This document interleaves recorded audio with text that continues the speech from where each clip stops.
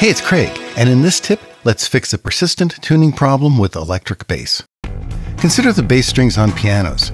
They're typically over 40 inches long and 1/3 of an inch thick. It would be impossible to play an electric bass with those specs, so the strings are shorter and thinner.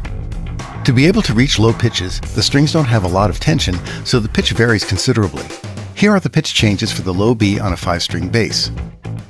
It starts off 23 cents sharp and gradually goes flatter until it finally settles down to the correct pitch. Fortunately, there are 2 easy fixes. Even the basic version of Melodyne can work with any kind of single-note instrument, not just voice.